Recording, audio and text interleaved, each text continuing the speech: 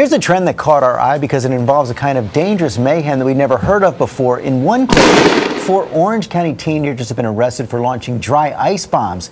They meant it as a prank, but the charges are so serious that the teens were first held on $1 million bail. ABC's Abby Boudreau has the story. These soda bottles don't look dangerous, but watch what happens when you put dry ice and liquid in them. They become improvised explosive devices. Watch it again in slow motion. And look at the damage. It's a dangerous stunt that's gone viral online, apparently attracting teenage boys who love blowing things up.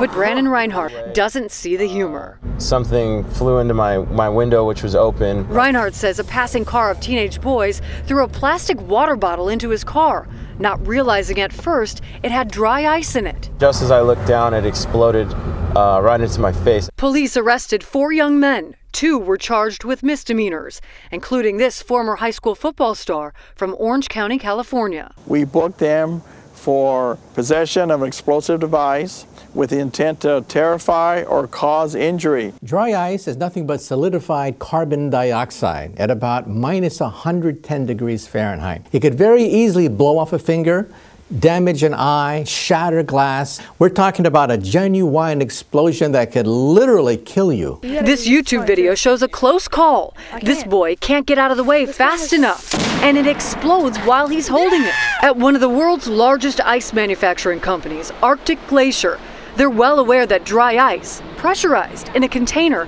can be deadly. When you contain it, and let's say a Coke bottle or something like that, and you add a fluid to it, you accelerate that pressure significantly, and it will just slowly keep building and building and building until boom, it's just going to explode. A bomb, essentially. Yeah, oh yeah.